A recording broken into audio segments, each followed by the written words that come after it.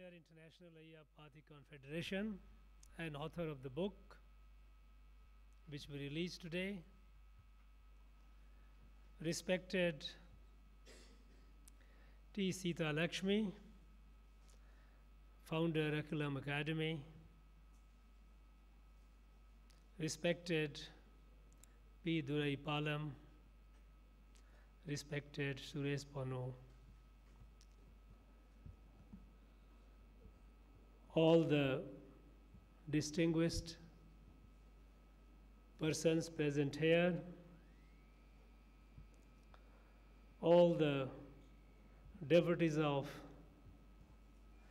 Ayya Vaikundar Swami across the world,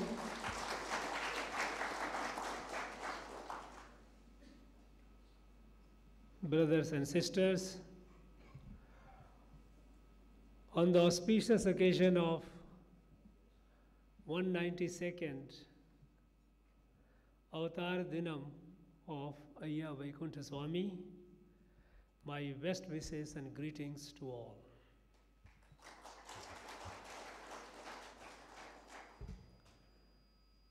This is a very special day. We know yesterday was the day and today we are releasing the book and we are assembled here.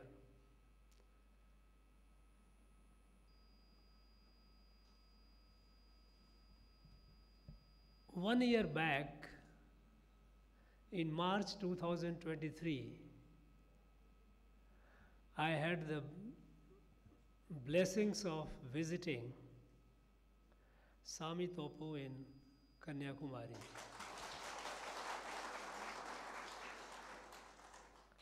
Because when I came to Tamil Nadu and when I started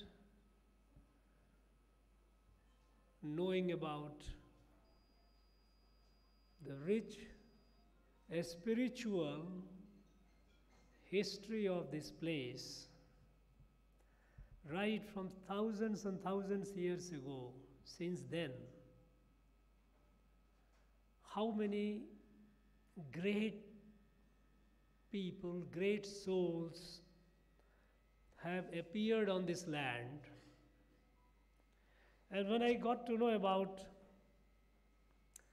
Ayya Vaikundar Swami, I was very interested, very keen to visit one of the places there and then get to know about what all he did. We are all fortunate to belong to a country, to be born at a place where Narayana himself had appeared in human form from time to time, and one such time was 192 years ago when Ayya Vaikundar Swami appeared. In the preceding address, Advocate Ramlingam and also Tirumati Sita Lakshmi, they mentioned about, and also the other speaker mentioned about the circumstances, the prevailing environment in which Ayya Vaikundar Swami appeared. I think we have to appreciate the socio-cultural and historical context in which Ayya Vaikundar Swami appeared. We know that in our country, Bharat, from time immemorial, whenever there has been severe decline of dharma, whenever dharma has come under, and dharma means Sanatan Dharma, when it has come under severe threat, Lord Narayan himself appeared to save the dharma, to protect the dharma, and to remove adharma from time to time. We know that at one time Sri Rama had appeared. Again, Narayan appeared as Sri Rama. At one time, he appeared as Sri Krishna. And in that tradition, Narayana appeared also about 192 years ago as Ayya Vaikundar Swami. Sometimes we all mention about that, yes, he appeared, he tried to remove the social discrimination, he brought people together. He taught the lessons of Sanatana Dharma. We know that his work, Akhilatiratu Ammanai, is the essence of Sanatana Dharma. But it is important to understand the socio-cultural and historical context. What was the situation? What was so serious? What was so threatening in our country, in our society, that Narayan himself had to appear? No, that part, I think, should be studied, and it should be available to our younger generation for them to know. Because in a normal situation, when there is some small something happens here and there, Narayana doesn't come. Something was very, very serious. There was overall attempt to destroy Sanatana Dharma. And what was the background? I will just try to give a short background of the socio-cultural, historical context of the time when Ayya Vaikundar Swami had to appear. We know that in the year 1600, East India Company was formed. We know this Sanatana Dharma its essence is we are all equal. We are all children of the same divine. There is no big, there is no small. We are all equal. And in that spirit, when people came from all over the world, in our country, Bharat, we welcomed everyone. And that is why Christianity came to Bharat even before it reached Europe. We have the oldest mosque built during the time of Prophet Muhammad in Bharat, because we did not distinguish, because we all, believing in Sanatana Dharma, we all believe that we are all one and the same family. The problem began when people from outside, when they came, they started destroying this our dharma, that we are all equal, we are all children of the same God, we are all brothers and sisters. This is all inclusive. In fact, today, last year when India hosted, our country, Bharat, hosted the G20 presidency, its theme was Vasudhaiva Kutumbakam, Yadu Mure Yavarum Krene. This is what Ayya Vaikundar Swami also taught us. We are all members of the same family. But the problem started in the year 1600, when East India Company was formed by the British, and they came for trading, one of the tasks given to the East India Company was that you must evangelize wherever you go. You must change the people's faith, bring them to gospel. And so they came, they were doing trading and also spreading the faith. But what changed later, 150 years later, in 1757, when in Bengal, Battle of Palasi, the East India Company captured Bengal. The local ruler was defeated and they captured the territory, Bengal. After they captured Bengal, then they started wondering that we were doing the trading business community, now we have captured territory. What should we do? British government also thought over it. And then they decided that, look, first the request was of the company was, East India Company requested the British government that, look, we will do the trading, you take over the administration. And this issue was seriously debated in the British government. But after all this debate, they realized that they cannot colonize this country the way they colonized America, Australia, other places, Canada. You know, they had gone and previous to that, they had gone and colonized those areas. What they had done there, they had destroyed the local population, they had killed the local population, not by war, but by spreading diseases.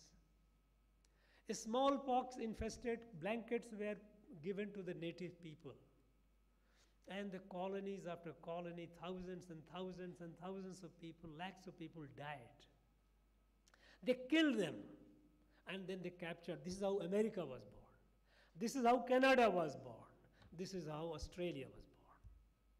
So the question was, will they be able to do similar thing in Bharat? And then they realized, no, they cannot. Because Bharat, though it is very large, it is very organized. People have different languages. People are speaking different languages, wearing different dresses, eating different food. But still they are all united.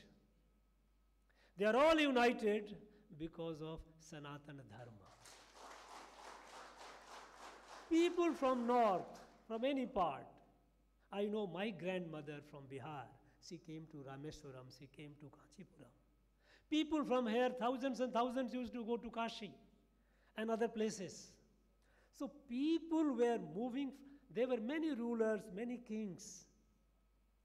But people, the society, the Samaj was united. And what united this Samaj was Sanatana Dharma.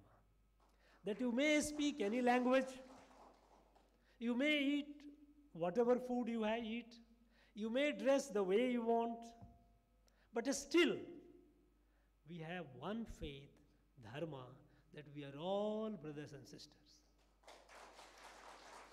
And that is how, when people came from all over the country to Rameshwaram, to Kanchipuram, to all the places, these Rameshwaram, Ramanatha Swami Kovil, it did not belong to Setupati or it did not belong to the ruler of Rama. It belonged to the whole of Bharat. Similarly, Kashi did not belong to the king of Kashi, it belonged to the whole Bharat. We had so many tirthams, so many institutions all over the country which belong to the whole Bharat. So even though people had different languages, speaking different languages, different dresses, still they were all united. So they cannot replicate what they did in Canada, America, or Australia. So What should they do? Then they said, you must destroy the Sanatana Dharma. That became their agenda. Because if the British had to rule here for longer period, they knew that the threat is from this Sanatana Dharma. Because people across this huge country, they are all united. And so, they started working on this policy, how to destroy. Earlier, the East India Company was evangelizing. They were spreading. But when the British started, after capturing the territory, first Bengal and then other parts, and by 1801, even this Madras presidency was captured by the British. So they had captured, by and large, by 1800, 1801, they had almost captured the whole country. And so they decided that if they have to continue here for long, the only threat was from Sanatana Dharma, so they must destroy it. So, in 1813, British Parliament passed a law, and the law is called India Charter Act 1813. In that India Charter Act, it is mentioned that the responsibility of the British in India is to evangelize India, to destroy Sanatana Dharma. It became a British government policy through an act. Earlier it was a company which was doing it, and after 1813, it became a project of the British government to destroy Sanatana Dharma and evangelize India. You know, even in 1858, when the British government took over, removed the company and took over the government directly, at the time, the British Prime Minister was Henry Templeton. Now, Henry Templeton, when he spoke in British Parliament, because when the British government took over, they had to explain to the Parliament why did they take over from the company.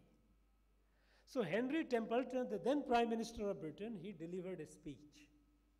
In his long speech, he mentions that evangelization of India is not only our duty because duty is coming from the gospel earlier time that we must evangelize, but it is our necessity. A necessity, because if we have to continue in India for long, we have to evangelize India. That was stated by British Prime Minister himself. So, after 1813, India Charter Act, what the British government started doing, they had a body called Society for Propagation of Gospel, SPG. And then, after 1813, they started recruiting large number of volunteers. Mostly they were school dropouts, high school dropout. And it was in that, and they started recruiting and bringing it to India, giving them some basic teaching in Bible, and asking them to now evangelize with the protection of the British government, British military. It was in that background that Robert Caldwell, G.U. Pope, they were all recruited by Society for Propagation of Gospel, SPG. They were, Robert Caldwell, I saw somewhere written there he was a graduate. He is a school dropout. He didn't cross, he didn't pass even high school. This is a false information given on this Wikipedia and all the nonsense. He was not even. He was a person who couldn't even clear his high school. But they picked up such people and brought them to India. Different parts, Caldwell and G.U. Pope, they were brought in Madras presidencies, many others. And then they started with a strong force evangelizing, conversion.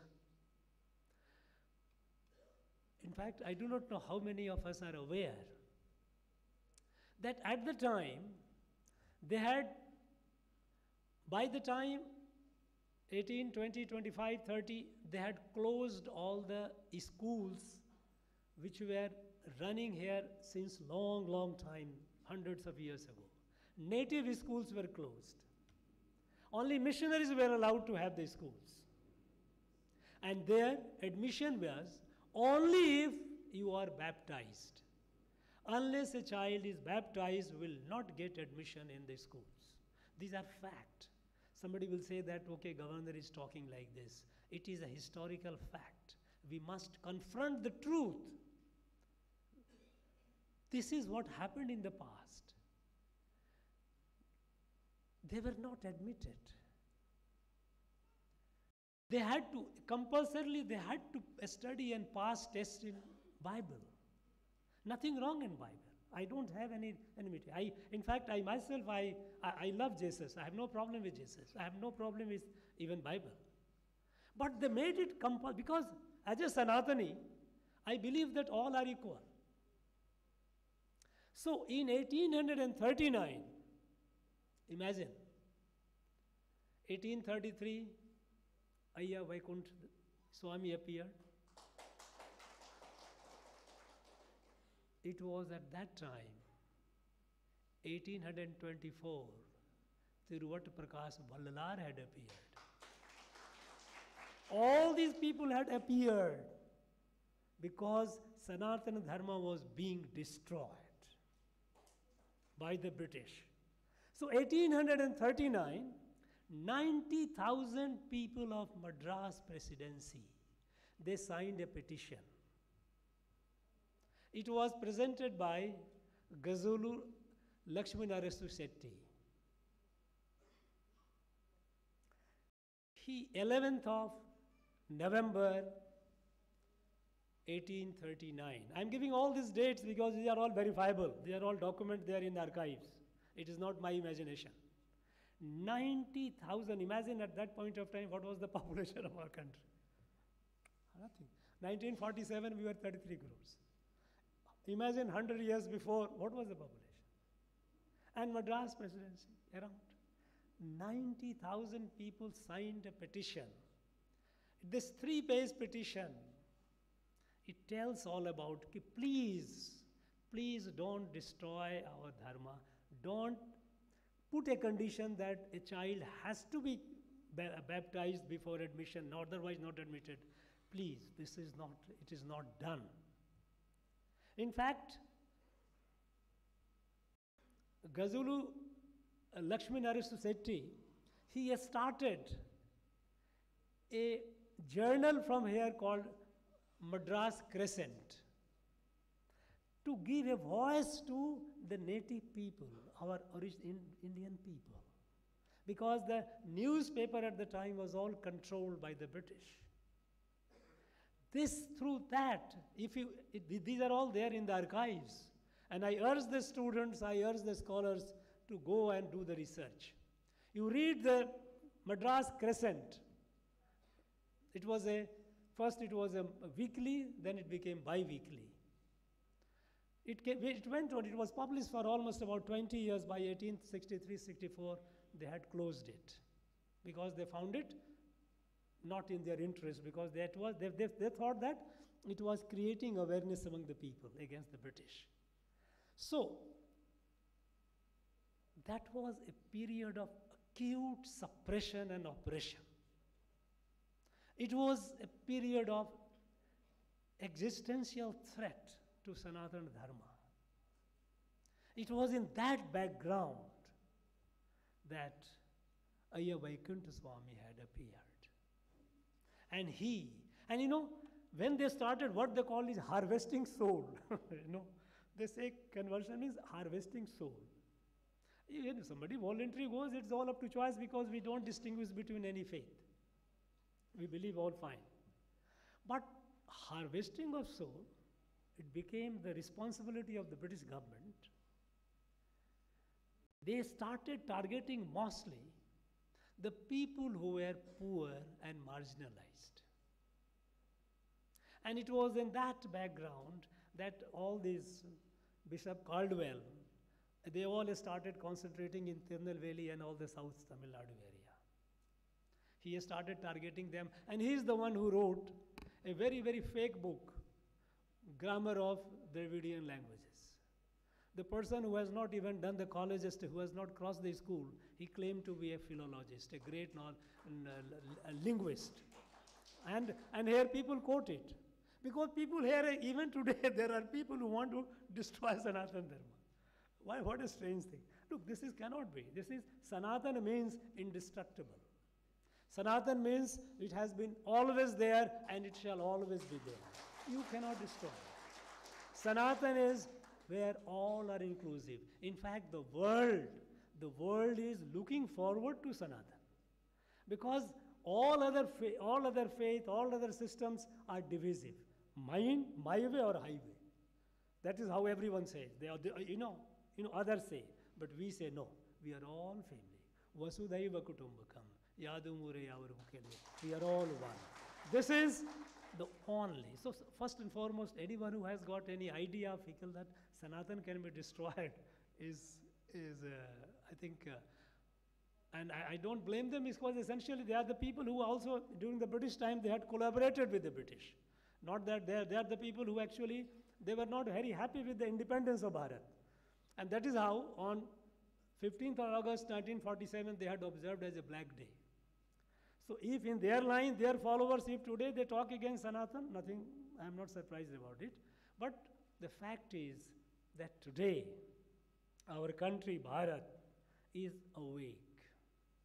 Is awake and moving forward. Moving forward in every field.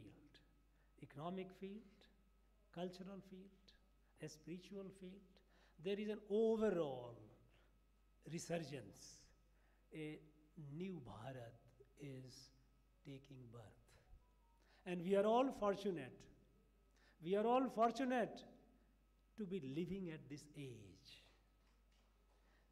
witnessing it, and at the same time, we are also a participant. We are also playing our role, wherever we are, a small or large, to make it happen, to make Bharat emerge great with its values, Sanatana values. When the Prime Minister Modi says, Sabka Saath, Sabka Vikas, essentially it's Sabka Saath, Sabka Vikas, Elurudunum, Eluru Kagavum. Keeping all together for everyone. This is nothing but the essence of Ayya Vaikundar Swami, what he said. Everyone, there is no difference, whatever be. No, there is no difference at all. Everyone. That is how all the schemes today, whether it is a health, Ayushman Bharat, it is for everyone. There is no politics in it. People from every part of the country, from Tripura to Tuticorin to Trivandrum, everyone is covered with that. When we are taking electricity to the houses, every house, there is no distinction. There is nothing like so and so and so and so. No, there is no politics, nothing at all. When the question of building home for the homeless, there is no distinction at all. Everyone, every poor must have, every homeless must have a home. This is nothing but what Ayya Vaikundar Swami wanted. We are today fulfilling his dreams, his mission, his project. And we are all happy to be part of it. On this occasion, auspicious occasion, I wish everyone a very, very great future ahead. Let's all do our best wherever we are. Wherever we are, we must live it to the dreams. Even yesterday, Prime Minister Modi, when he also greeted on this Ayya Vaikundar Swami's anniversary, he meant the same thing, that we are fulfilling the dreams of Ayya Vaikundar Swami. And we have to do it. And that is how we can make a Bharat, a fully developed Viksit Bharat by 2047. Not only for ourselves, because Ayya Vaikundar Swami was not only for people here, he was for the whole world. Narayana is not for one country or other country. Narayana is for the whole creation. So it was fortunate. We are fortunate that he was with us. He was born in this land. He appeared in this land. So it is our responsibility to rise and save the world and fulfill the dream of Ayya Vaikundar Swami. I wish you all the very best. Thank you very much. Jai Bharat.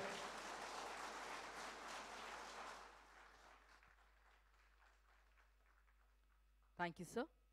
We now welcome Thiru S. Nitish Raja to propose the vote of thanks.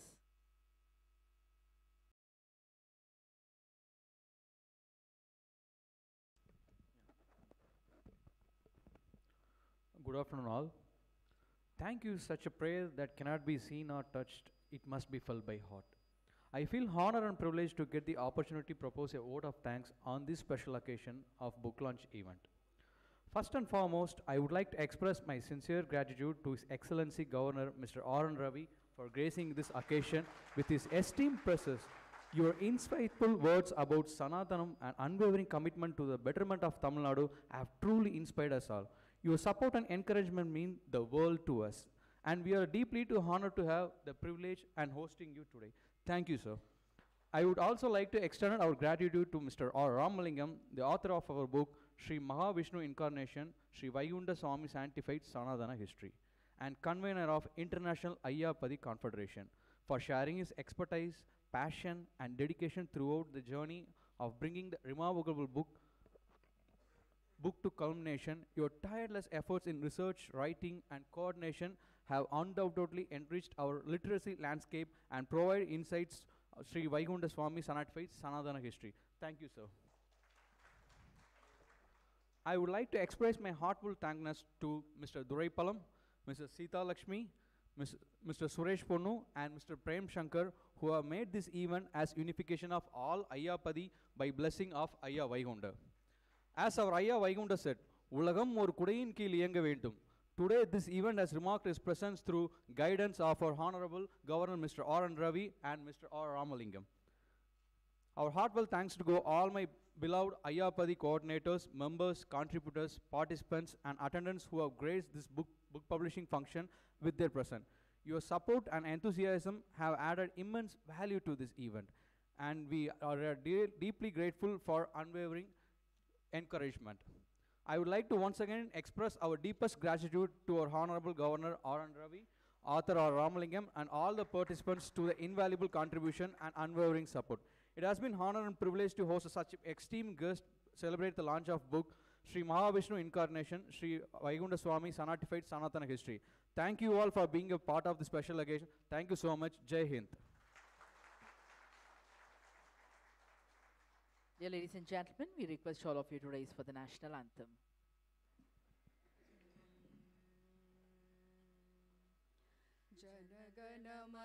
जनगणमनातिनायक जय हे भारत भाग्य विधाता पंजाब सिंध गुजरात मराठा द्राविड उत्कल भंगा विंध्य हिमाचल यमुना गंगा उच्चल जलति तरंगा तव शुभ